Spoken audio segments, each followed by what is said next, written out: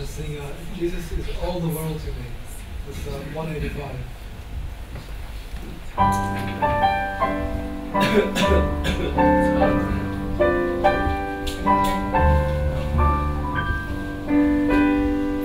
Jesus is all the world to me, my life, my joy, my all.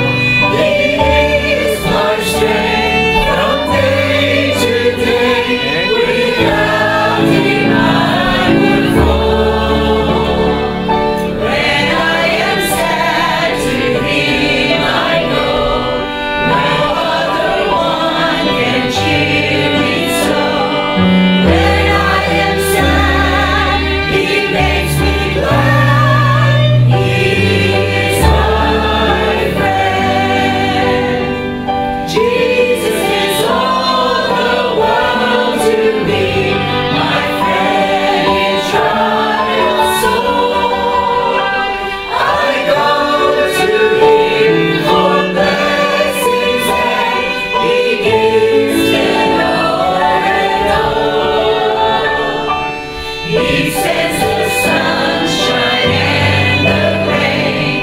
He sends the harvest, golden grain. Sunshine and rain, harvest of grain. He's my friend. Jesus is all the world to me, and true to Him I'll be.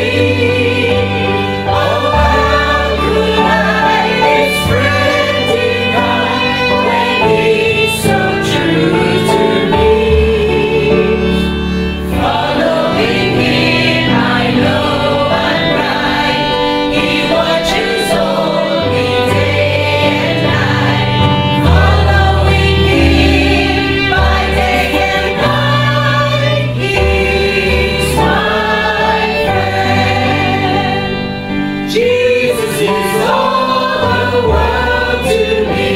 I want no better friend. I trust Him now, I'll trust Him when life's fleeting days shall end. Beautiful life with such a friend. Beautiful life that has no end. Eternal life, eternal joy. He's my friend.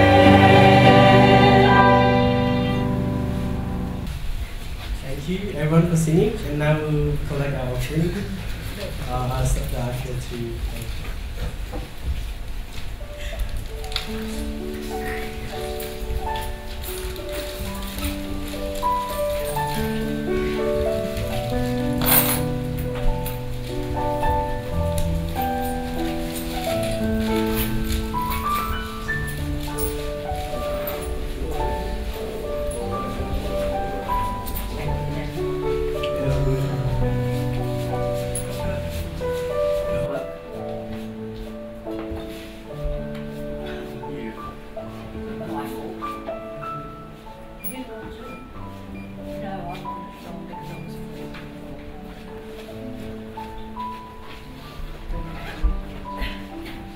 Thank you everyone, and I'll invite Stephen for the offering prayer and also the congregation prayer.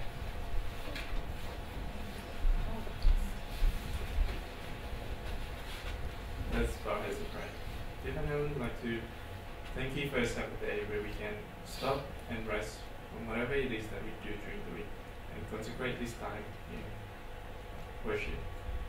And Lord, we also have to pray that may you bless the offerings that have been collected, that may you can further your work in this world. And we also like to pray that you be with Pastor Gab as he's going to deliver the message, and that you touch his lips, that he can deliver whatever it is that you want us to learn, and prepare each of our hearts so that we can learn something and apply it in our lives. And we just want to thank you for everything. Be with us as we are going to worship. We pray all this word in your name. Amen. Amen. Amen.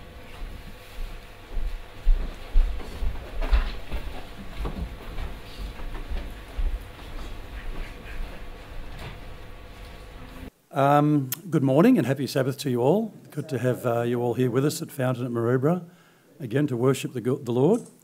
And I want to just start off straight away in the book of beginnings, the book of Genesis. And we're going to, well, I'm not actually going to refer to the text at the moment, but I want to just talk a little bit about how this world looked like, or what this world looked like when God created it. At the very end of chapter 1, it was declared that this world was what? Perfect. Beautiful. Good. Very good. A couple of good wild guesses there, but the text actually says very good, doesn't it? Which would imply beautiful, and it would also imply perfect. And so it was indeed. It wasn't just declared to be so, it very much was so. And I guess we can really only rely upon our imaginations to picture or imagine what that must have been like back there. You know, in many respects, we can see in our world many, many, many beautiful things, amazing things. But they are just a dim reflection of what it must have been when God originally had created our world so long ago. There's another mention. It doesn't actually mention it in chapter 1, but in the middle of chapter 2, it goes on to talk about another aspect of this creation about being very good, and that's where it talks about God establishing a garden. We know it, of course, as the Garden of Eden, and this is where God placed Adam and Eve. This was their home in this particular garden, and I guess in my own imagination I see this as somehow or other even more perfect than the rest of the world was, if that's possible. This was their Eden home. We call it paradise. We just use these exorbitant terms maybe to try and picture and imagine what it must have been like in their Eden home.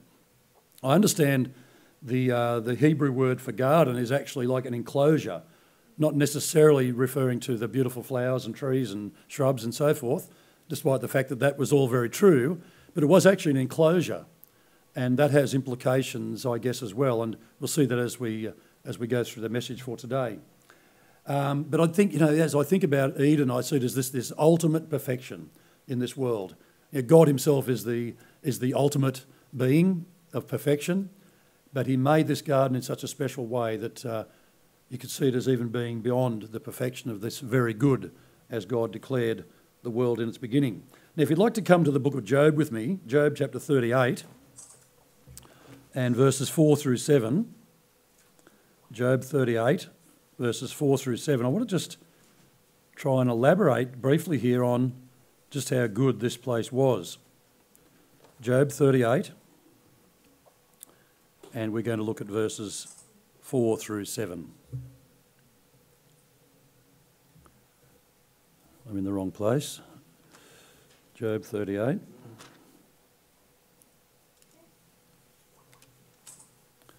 Okay, here we go. Job 38, starting at verse 4. And here is God speaking out of the whirlwind to Job. And he says, "Where were you when I laid the foundation of the earth? Tell me if you have understanding. Who determined its measurements? Surely you know.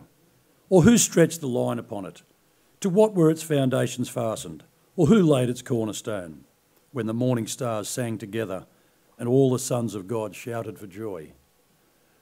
You know, these angelic beings witnessed the creation of this world, the establishment of Adam and Eve in their Eden home, and it says that they sang with joy and delight as they beheld this beautiful and perfect place that God had made.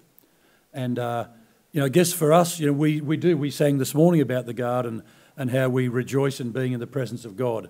And in our daily lives, we can rejoice and sing praise to God because he brings that joy to our hearts, doesn't he? But this is something really, really special. You know, the angels beheld and witnessed God as he made this beautiful, perfect world, and they sang with delight and shouted for joy when they beheld what God had made. So let's come back to Genesis again in chapter 2 and touch on what God instructed Adam and Eve when he placed them in this garden home.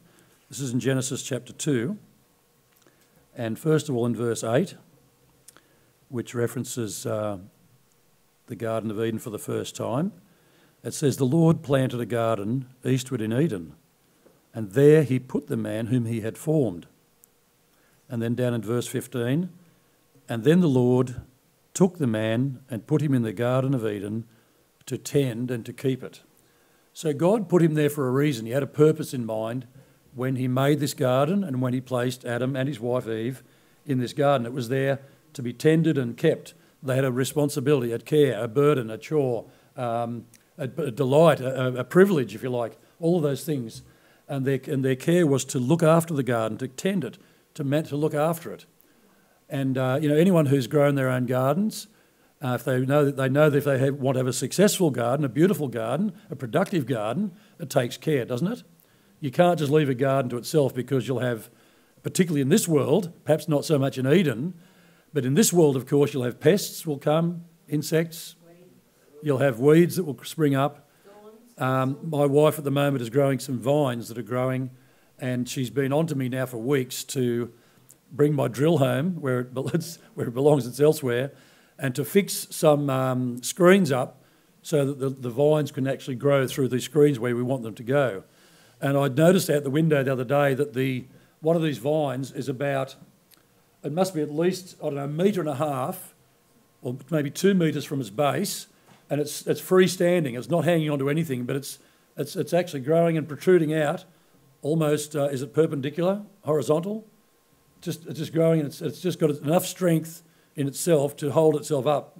And it's about this long, just horizontal like that. It's amazing the strength in that slender, only about 1 millimetre or 2 thick. It has enough strength to support its own weight. But of course, it's waiting for something to cling onto and twirl around. And I believe it's very clear from what Adam and Eve's work was back in the garden. It wasn't so much to pull the weeds or to chase off the insects or to fertilise the ground.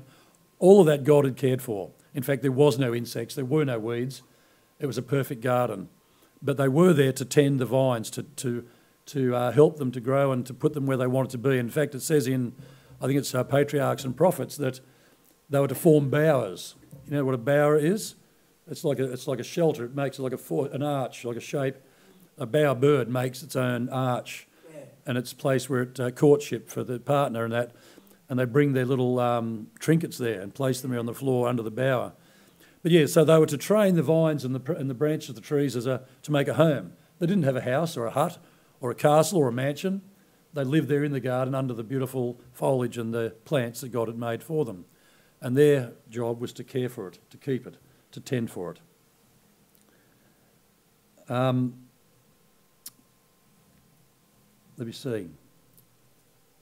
In verse 28 now, back in chapter 1, verse 28, it says this: God blessed them. God said to them, "Be fruitful and multiply, fill the earth and subdue it. Have dominion over the fish of the sea and over the birds of the air and over every living thing that moves on the earth." So, firstly, it was God's intention and purpose that Adam and Eve procreate, multiply, fill the earth. That was their first command, wasn't it, when he made them? Of course, God made man in many respects in his own image, and one of those images was to be able to procreate. There was other aspects to that we'll come back to briefly, but number one, they were created in physical form. I believe there's enough biblical evidence to suggest that God also has physical form, perhaps beyond our comprehension, but nonetheless there is evidence for that. But they had the capacity to procreate, to regenerate and produce after their own kind. Remember, all the other animals were told to produce after their own kind. Adam and Eve were told that they also were to populate the earth, to fill it up, and also then to subdue it and have dominion over it. Now, unfortunately, some have taken this to mean that we were, like, if you like, the kings of the world. We own the world and we can do what we like with it. We can exploit it, just like humankind has learnt to do.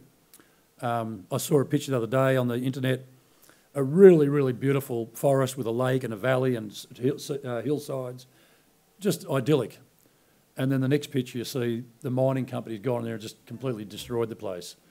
And you think, what a disgrace we are that we do such terrible things to our own home, our own world. We destroy our own habitat. And but God's intention was that we care for it, have dominion over it. Yes, we're managers, we're stewards. We're to look after it, to make it flourish. God's original purpose wasn't changed. When sin entered the equation, they still had the responsibility of procreating and caring for the world. But unfortunately, of course, sin changed things, and we'll come back to that point also. So they were to multiply, they were to expand the garden, and perhaps even we could imagine the garden finally encompassing the whole world. It's to entirely cover the whole with this Edenic perfection. Maybe that was a part of what God intended the world to end up looking like, in partnership with Adam and Eve and their offspring, generation after generation, growing further and further beyond the confines of that enclosure that God originally made, and making it the beautiful place that it could be, that God intended it to be. Another thing about God's intention originally was that he made Adam and Eve with, I guess we'd have to say, conditional immortality. But immortality, they were born to live forever, weren't they? Or created to live forever. And of course we understand that in the context of having access to the tree of life. While ever they could come to the tree and eat the fruit from the tree of life, they would continue to live forever. But tragically we see in this story there that once they did take the forbidden fruit, then God banished them from the garden and they had no longer any access to the tree of life, thus bringing to end their what would have been immortality. And so, but God's plan was that they have that immortality, the potential to live forever and enlarge the kingdom that God had given them in this world. So I guess it's important for us to say, though, that we can really only speculate about how beautiful that place was, how magnificent and perfect it was. We have those few words. There's a few references only in the spirit of prophecy that I'm aware of that describe the garden and how perfect and beautiful it was. And but we have to come to the point of acknowledging that in our finite minds, we're limited in our capacity to explain or describe or even imagine just how beautiful and perfect it was. Just like we can't really describe what heaven will be like. We can dream, we can speculate, we can talk, but at the end of the day, we are limited in understanding how just beautiful and perfect it will be. So let's come to 1 Corinthians chapter 2 and verse 9 and touch on this point where Paul makes it very clear that in our finite human thinking, we have a limited capacity only to imagine just how wonderful our original world was. That's 1 Corinthians chapter 2 and verse 9. 1 Corinthians 2:9 says this, "But as it is written, eye has not seen, nor ear heard, nor have entered into the heart of man the things which God has prepared for those who love him." So not only can we've never seen it, we've never heard it, we can't even imagine how beautiful God's eternal kingdom will be. And I guess it's fair to assume, likewise, we can't really imagine how beautiful and perfect God's original garden was. And from the Great Controversy it says this, "No finite mind can comprehend the glory of the paradise of God." And so we're left here to wonder, to imagine, to dream, and to hope. And unfortunately, there are many in the world who have no hope. They can't see beyond the reality of this world. They're confined in their thinking because of prejudice or because of presuppositions or because of traditions. They're confined to the limitations of what they can see and feel and hear and know in that way by the senses that God has given to us. They can't see beyond the realm of this what we have available to our senses and to imagine beyond. So we're sort of stuck in the middle there. We can look and dream and imagine beyond what we see and feel and hear, but we can't yet enter into the secrets of God which lay beyond our mortal state.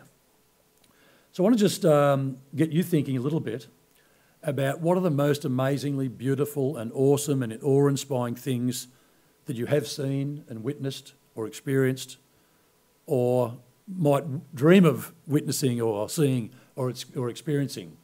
And I heard someone say this last night at our care group, the most beautiful experience that she's ever had in her whole life, and this is a mature woman, for her it was giving birth to her 3 children.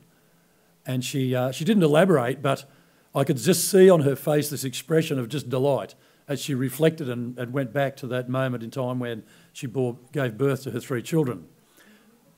Yeah, it's a miracle, isn't it? And I've seen some, I saw one recently, some photographs taken inside a woman at the moment of conception, between the male sperm and the female ova. And then just amazing seeing the little journey. These are actual microscopic photographic images. That wasn't a video. But just absolutely sensational to see that miracle of new life commencing. What about for you? I mean, what sort of things would really stand out as something just completely awesome or beautiful, or something that maybe brought tears to your eyes or caused you to go, wow? You can speak. Yeah, so the book of nature overall, I mean, climbing and going, walking the mountain trails, walking along the seaside. Waterfalls, yeah. Sailing on a boat. I think Jamie and Christiana, sunsets and sunrises, that's right. Jamie and Christiana recently went out on one of those tall ships and just had a brief little sail around out there in the harbour. But have you ever been out in the open ocean on a sailing boat? Yeah, with the big sails and everything, you know. Something that would be, I think, scary. I've been up in Broken Bay where it was, I mean, quite a large swell, probably 2 or 3 metre swell in a sailing boat. It felt like the ocean, but it wasn't like, you know, the ocean. I mean, that's something that some people would just really resonate with. What about something like skydiving, or, you know, looking from a high, like flying an airplane even, and looking down on the vastness of the world beneath? Yeah, some people may not like flying. It's a bit terrifying, perhaps. Yeah, there's some absolutely amazing shots. And people, of course, are prepared to pay millions and millions of dollars to experience that, just so they can have that experience of just weightlessness and looking at the world from beyond. I don't think they get to see the whole world. You need to go to the moon almost, I think, to be able to see the entire globe. It would be. What about some more simple things? Working in the garden. You know, anybody have a real joy in that? Yeah, I love it. Sorry, Isabella? Oh, okay. What about having a conversation with a close friend or a family member? You know, having a good, nice heart-to-heart. It's a beautiful thing, isn't it? Having friendships, having relationships with people. You know, to me, you know, we may take it for granted, but nonetheless, I believe it is one of the most precious gifts that God has given to us. You know, relationships. And of course, beyond that, a relationship with God himself. You know, have you ever wept as you've talked with God? Or as you've heard God speaking to you? Has it ever brought tears of joy and delight to your experience? I think most of us could reflect and could recall those times when you've just had that sense of closeness to God. I know Cheryl and Beverly enjoy going out whale watching. Another awe-inspiring thing to do. What about owning a dog? You know, having a pet. No, some people are going, oh. Yeah, well, yeah, cats are okay, I suppose. What about having a spouse? You know, many of us have had the joyful experience of having a life partner. And, you know, there's listening to beautiful music, beautiful singing. You know, the human voice is such a beautiful instrument, isn't it? And, you know, we have so much in life that we can, in this fallen world we're talking about, that brings sort of a sense of awe, and it makes our skin tingle, and the hair stands up on the back of our neck, and it just brings us a great sense of completeness, a sense of knowing who we are, who we belong to, and what it's all about. It will be 1 million times better. Well, that was my next line. I said, imagine all of that, and my next line says, now multiply any or all of that by infinity, because that's what it would be like, beyond what we can imagine. And we could spend hours, you know, contemplating in quietness on our own some of those beautiful things and experiences that God has given us in life, but they just pale into complete insignificance. The animals will be even better. Even better, yeah. Well, I don't know. I'm just wondering if my dog's going to be with me in the kingdom, but God knows what's best, and we'll wait and see. Now let's come back to our Bibles and look at the book of Revelation. We could get lost in thought there if we're not too careful. Revelation chapter 21, and I believe we find here hints that the Garden of Eden will be restored. Now it's only hints, or You have to read between the lines a little bit, perhaps. Let's have a look at 21:1. Now I saw a new heaven and a new earth, for the first heaven and the first earth had passed away. So here we see the world made new. Sin has finally been eradicated from the universe. Satan and all sinners have been destroyed. All of our tears have been wiped away by God. We're at perfect peace and harmony. Now, a friend of mine preached a sermon many years ago. I'll never forget the title, and the general gist of his sermon was "The Least Happy Day in Heaven." And his contention was the least happy day in heaven was the very first day. And we know how joyous that will be. But it's only going to get better and better and better, you see, as we experience all the delights and the joys of the kingdom that lasts for eternity. You know, moving beyond time to a kingdom and a dimension we can only dream and imagine about now.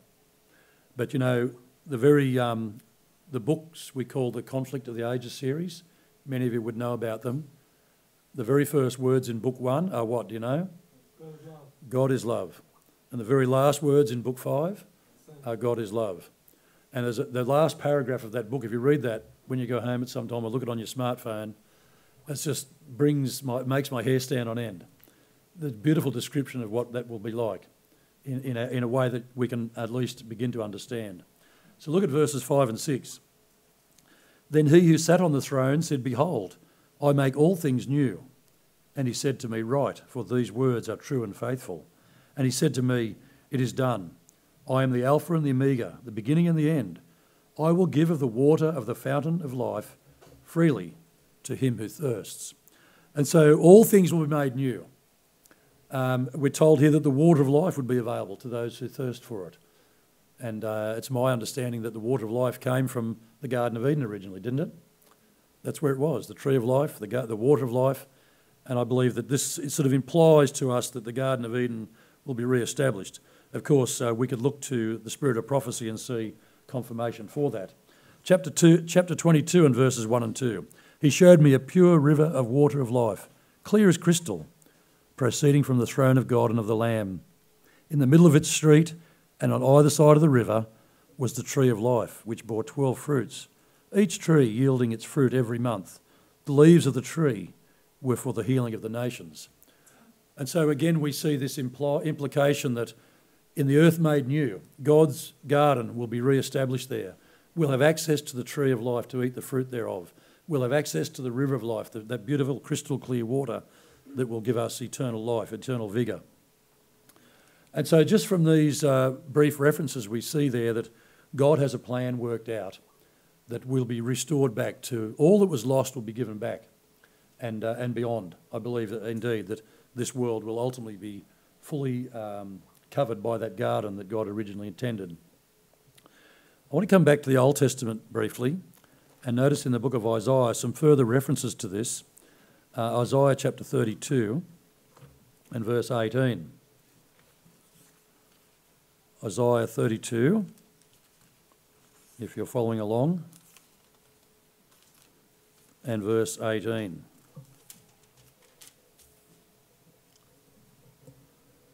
Of course, we know Isaiah as what we call the gospel prophet, with some fantastic references to the coming of Jesus and what he would experience in order to save us. But here's a reference to our final destiny, if you like. God says, "My people will dwell in a peaceful habitation, in secure dwellings, and in quiet resting places." You know, we live in a troubled world, don't we? And I guess we're, to a very large degree, desensitised to the extent of our brokenness, our own personal brokenness and the brokenness of the world in which we live. And so that's why it's so hard for us to imagine this place, a peaceful habitation, quiet resting places. You know, it's very rare for us to have that sense of peace and quietness in this life. We're so hustle and bustle. And there's always, you know, the astronomers can't do their work in the cities. They need to go way out in the country, away from the light. The light is so intrusive into their work. And likewise with sound. You know, to try and shut out sound completely is quite difficult. And I suspect that most of us would be quite uncomfortable with that perfect silence. We're so accustomed to it. It's such a part of our everyday lives. Even in our sleep, there's noise, particularly living in the cities. In the country, I remember one particular night I was out camping and I'd hurt my knee, and so my colleagues had walked on there was a hike. It wasn't a camp, it was a hike. And I stayed by myself overnight in this camping place, and all I could hear was the crackle of the fire and the water in the stream nearby just going over the rocks, But it became almost deafening because there was nothing else, and it just this for hours and hours, just the sound of the fire and the crackle and the water going over the stones. Not deafening, but it was just all pervasive. You couldn't get away from it. So Isaiah, let's go to 55 now and 13. And this is more of a promise of what will be, not what is, but what will be. 55:13.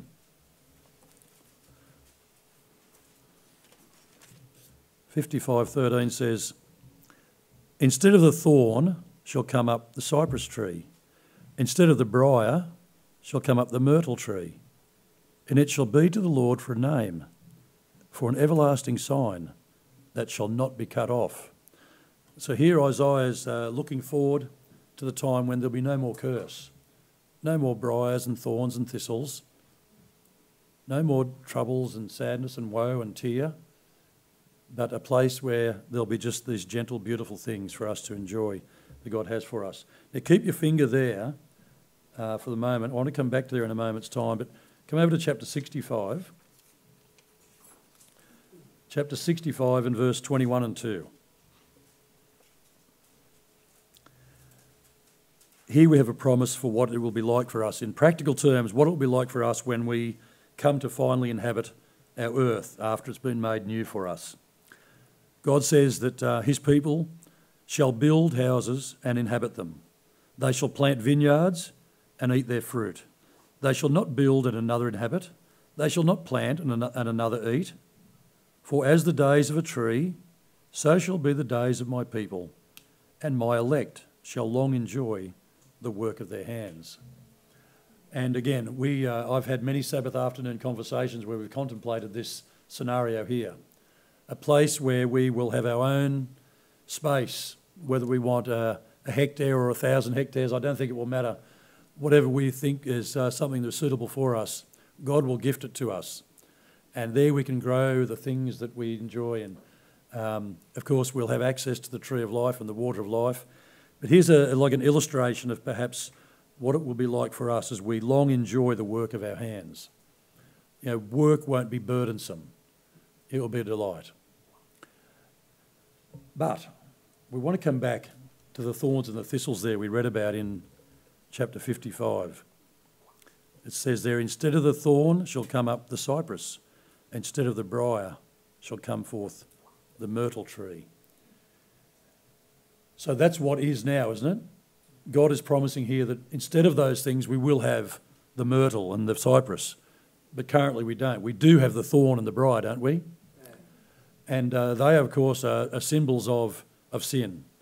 The world we live in, the misery, the disappointments, the heartache, the brokenness, our own sense of guilt and regret, all the various dysfunction of living in a sinful world with sinful natures. This is what these briars and these thorns represent to me, at least. And, when we go back and look at Genesis, and we'll go back there now and see where these things came from, Genesis chapter 3, while they may serve a purpose, they are to us constant reminders of our fallenness. Genesis chapter 3, starting in verse 16. This is God's first words of, if you like, consequences of their fall. Adam and Eve chose to disregard God's counsel, and they allowed themselves to be swept away in this thing we call sin. And this is how God describes the consequences of that. To the woman he said, "I will greatly multiply your sorrow and your conception. In pain you shall bring forth children. Your desire shall be for your husband, and he shall rule over you." Then to Adam he said, "Because you have heeded the voice of your wife, and have eaten from the tree of which I commanded you, saying, you shall not eat of it, cursed is the ground for your sake. In toil you shall eat of it all the days of your life. Both thorns and thistles it shall bring forth for you, and you shall eat the herb of the field. In the sweat of your face you shall eat bread, until you return to the ground, for out of it you were taken, for dust you are, and to dust you shall return. And so tragically, the perfection and the beautiful way in which God created our world, and particularly the way in which he made that Garden of Eden for Adam and Eve to live in, was broken. And here we see the consequences of that still today. You know, work is a burden. You know, giving birth to children, which you would think should be the most delightful experience of all, the gift that God gave to women to be able to deliver a child to new life. And yet it's tainted with sorrow and pain. Reminders that we live in a broken world. You know, every day we here in the Western world, we can go off to the supermarket and buy a loaf of bread from the shelf. We can buy whatever it is we want to eat from the shelves there, refrigerated, you know, cooled, warmed, just perfect for our need. And of course, we foolishly often indulge in things which are not for our need at all, but for our want. But you know, there was a thing on the radio just a week or so back. They're establishing this garden in the city of Sydney here in order to teach children growing up in cities where their food comes from. Because these modern generations have no idea. They have no real idea of the fact that milk comes from a cow, and they're showing them how this process works. And of course, it changes their whole way of thinking. There was a little video clip I watched recently, I think some of you may have seen it, a little French boy, and his mother's feeding him. He was just a 2-year-old. He could talk quite well, but he was speaking about this octopus that his mother was asking him to eat. And you could see this boy, the realisation dawning upon him what it was. It wasn't just food, it was actually a living animal that had been cut into pieces, killed.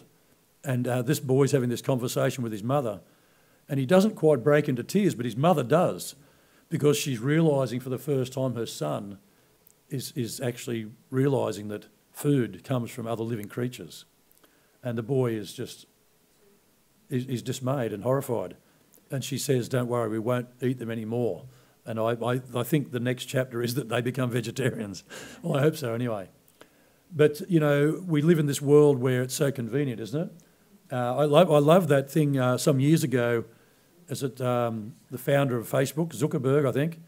He made some declaration that he would only eat flesh that he'd killed himself. So rather than just the convenience of going to the butcher shop or the fish market, he would actually take the life of the animal himself, so that he would bear the impact of the life had to be sacrificed for him to enjoy what he wanted to eat. And I suspect he kills very few animals if he stuck to that pledge, because not only is it inconvenient, but it's gruesome. You know, I've worked in the industry. It's a gruesome task. And I'm not here to talk about that necessarily, but, you know, when sin came into this world, death came with it, didn't it? And it's not too far further down the story where God actually says to them, you can eat meat. You know, at this stage it's, you know, fruit and seeds and nuts and grains. And then, of course, vegetables are added after sin came. And then later, of course, meat becomes a part of the permissible diet. And so this is tragic for our world, that sin changed things. Were the animals carnivorous back in the garden? Originally, no. No, the Bible says very clearly that the animals were to eat the vegetation, the herb of the field, which is vegetables. Well, because Eve sinned, did that make the animals accountable too? I wouldn't blame Eve to start with. I'd blame Adam. And secondly, I wouldn't blame the animals in terms of accountability. They're creatures of habit or creatures of instinct. They have a different... they're driven by different forces than we are. We are morally accountable. And this is really the key point of my sermon, so don't rush me ahead yet, please, Warren. Okay. We're getting just to that point. The essential point of this is that we were made in the image of God in other respects. So my point here is that upon sin entering the world and Adam and Eve bringing sin into this world, the world became a dangerous place. You know, the thorn and the thistle represent danger, don't they? And I guess Warren's question is very pertinent right here, because perhaps it was at this point when animals began to fear men and to hide from them and to not come and be with them, and ultimately to become ferocious. I don't think I could put my finger in the Bible anywhere and see where that happened, but certainly it happened. And the Bible promises in the earth made new there'll be no more of that. The lamb and the lion will lay down together. Didn't sin ultimately affect not only man, but nature itself? Absolutely, the whole world is affected by it. But I want to differentiate between the animals and the other parts of the world as compared to man, and we'll be there in a moment's time. Just bear with me for another moment. So we see here the world became a dangerous place. Eden was now gone. I think Ellen White tells us that God actually took it away to heaven to preserve its purity, so it wouldn't be on this world. And that whether that happened there or just prior to the flood, I just can't recall in my thinking, but at some point God did take the Garden of Eden away.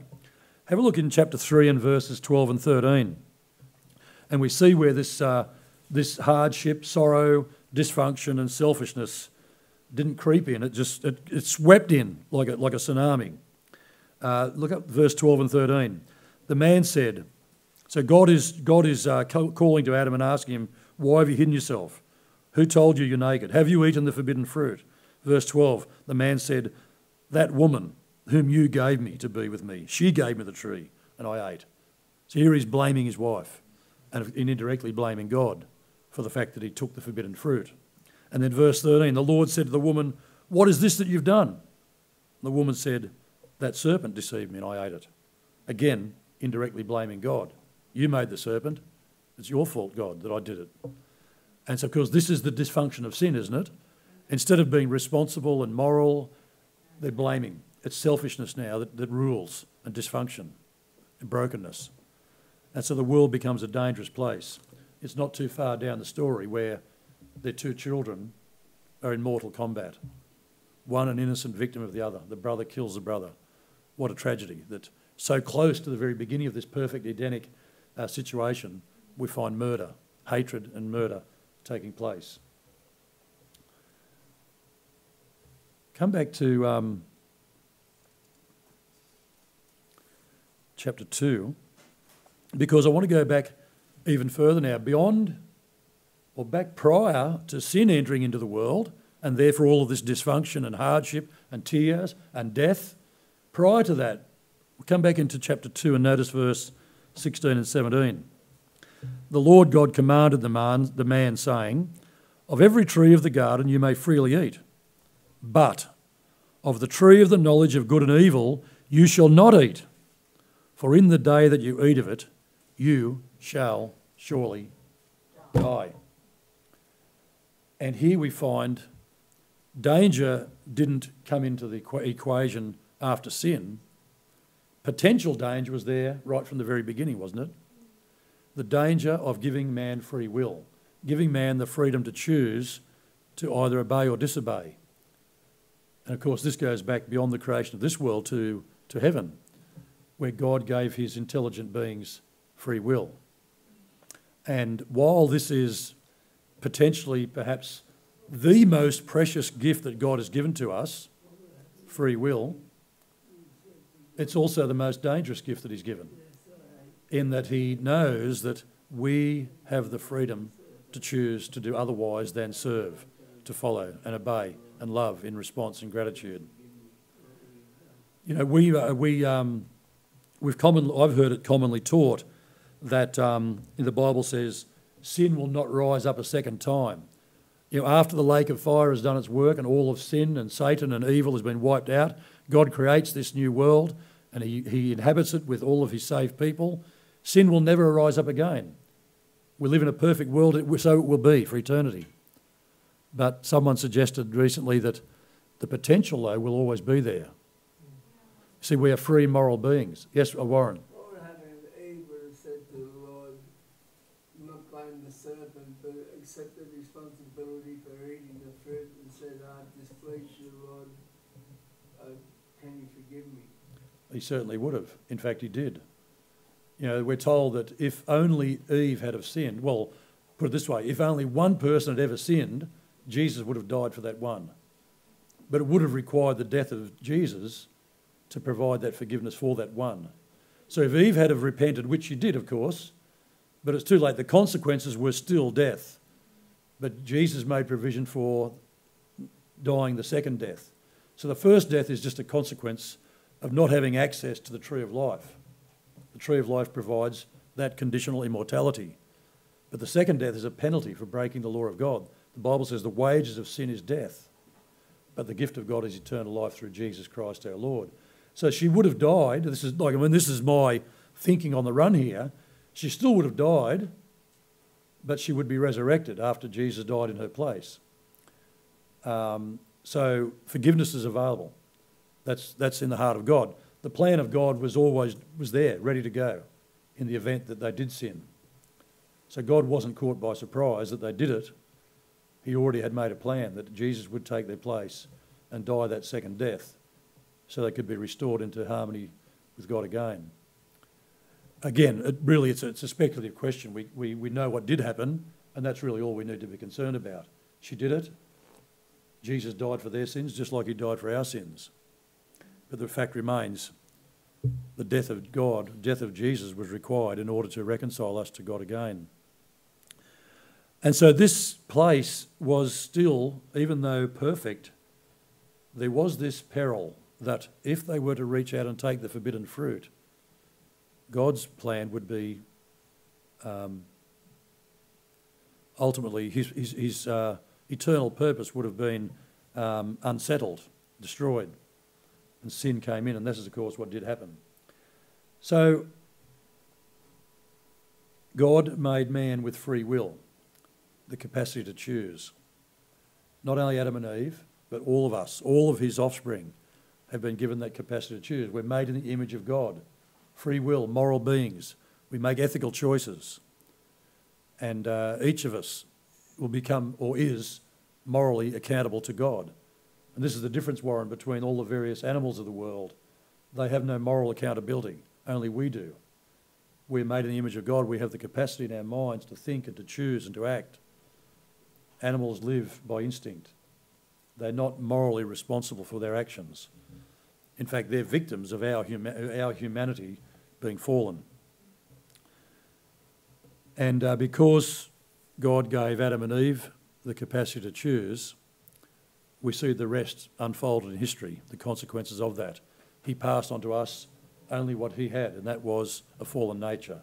And our fallen natures take us into the same path. So in the Garden of Eden, the choice was there, to believe God or to not believe God, to trust God or to trust the serpent, to be content with what things God had given them or to not be content. You think of it, what God gave them. They had everything, and there was one thing that he withheld. And tragically, they were not content with what God had given them, and they chose to take that what had been forbidden from them. And so, of course, we see disappointment springs from that. Just come forward to the time of Jesus. There's another garden. Actually, the title of my sermon is a bit of a play on words. Obviously, you would think we're talking about the Garden of Eden, but the text comes from this passage here in John chapter 18. There was a garden, and this is the garden where Jesus went when he was betrayed, remember? The Garden of Gethsemane. And so Jesus comes there. The Old Testament tells that Jesus set his face like a flint. He'd made up his mind. He would go. He comes to the garden. What would he do? Would he stay the course? The eternal destiny of mankind hangs in the balance here. Jesus is also a free moral agent. He can choose, can't he? Yes, he's made a promise that he will come. He'll die for the sins of the world. That's why he's here. We talked about this morning in Sabbath school. That was his mission. He came to seek and save that which was lost. He came here with a purpose, and he fulfilled his purpose. But here, in the Garden of Gethsemane, what happens?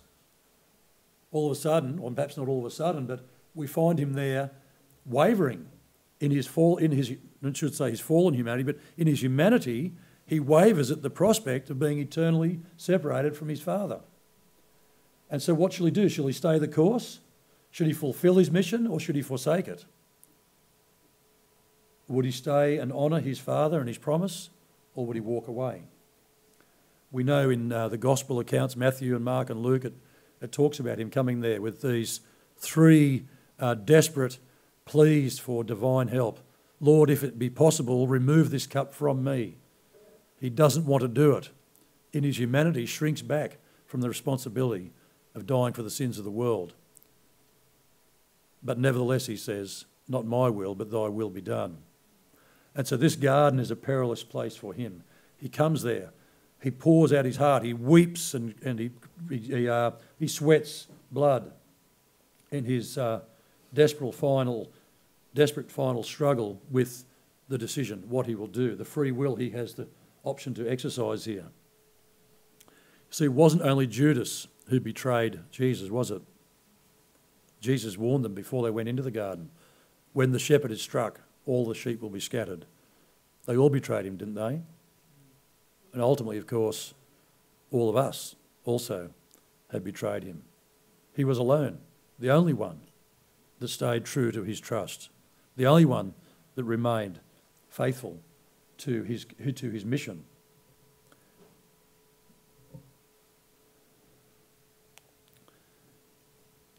So there was this garden, Gethsemane, the place where Jesus came to make his final decision, to express his own free will.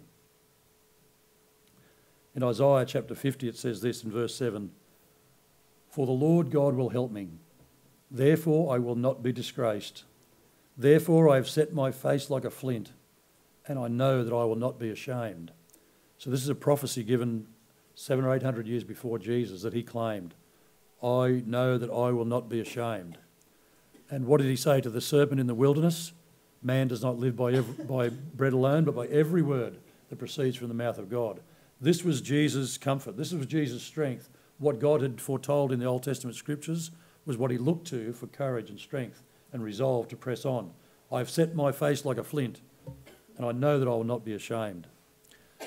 In closing, the book of Corinthians says this, "For he," that is God, "made him," that is Jesus, "for God made Jesus, who knew no sin, to be sin for us, that we might become the righteousness of God in him."